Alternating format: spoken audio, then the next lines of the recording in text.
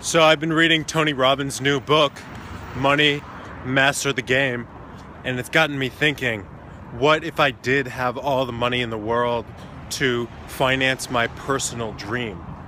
And what that means is, in my case, what if I did have the funds to travel around the world, living in amazing one-bedroom, two-bedroom, three-bedroom apartments in city centers with maid service, butler service, traveling on private jets or in first class transatlantic, not constrained by money in any way, shape, or form.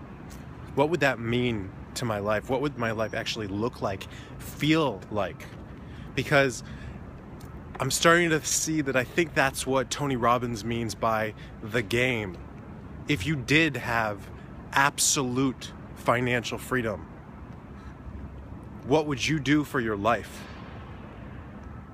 How would you live so that you were completely happy?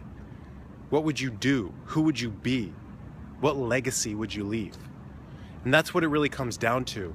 A lot of people are limited by money. They're not even in a place of financial security.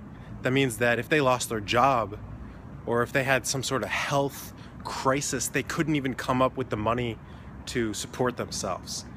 I think the statistic is 40% of Americans cannot come up with $2,000 if they had to. That's a scary statistic. So it gets you thinking, what is your dream? What is your vision? And who would you become if you were living that?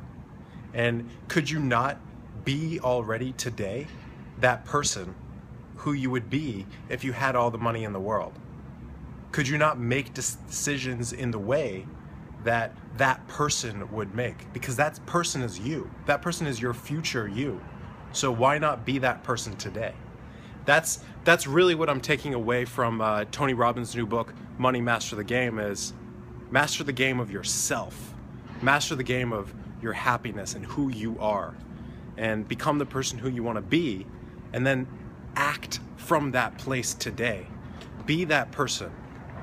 So it's got me definitely in a state of envisioning what I want my life to look like, and I highly recommend that you check out Tony Robbins' new book.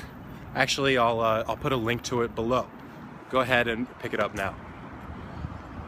Talk to you later, and take care. Peace. Washington, D.C.